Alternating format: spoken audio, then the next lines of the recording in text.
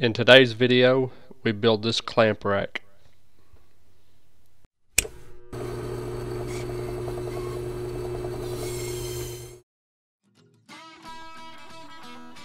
Starts out by cutting these 12 by 12 squares, and I'm using 1/2 inch plywood for what will be the brackets of the clamp rack.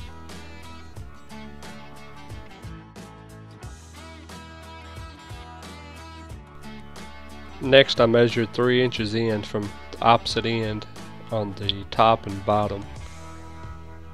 Then I'll mark a line across showing me where to cut each square apart to make 2 brackets. I'll get 2 brackets out of each square. Take it over to the bandsaw and cut it out, and then repeat that for each of the squares. Next, I take a piece of 3/4 inch plywood and make a French cleat. Rip it at 45 degrees. One half of that will be mounted to the wall, and here I'm cutting up the other half of it, and that will complete the back of the brackets for the clamp rack. You'll see me putting those on here. Putting glue and shooting a brad nail into the back to hold it in place. And you want to make sure the bottom's angled the right way to be able to hang it on the French cleat. And then the one across the bottom is just for spacing, so the brackets sit level against the wall when they're mounted.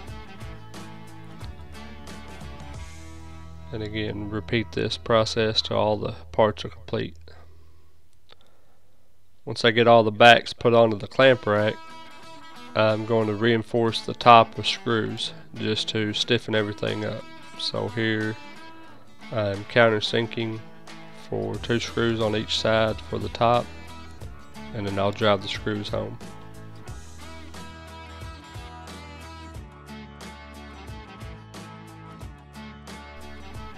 Here you can see without the screws there's just a little bit of flex, and once I drive in these, I think they were 1 1/4 inch number 8 screws, it really stiffened the whole bracket up.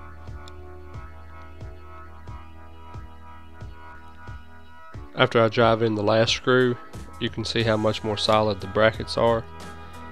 I don't add any screws to the bottom section. That's just to keep the spacing right so the brackets sit level against the wall.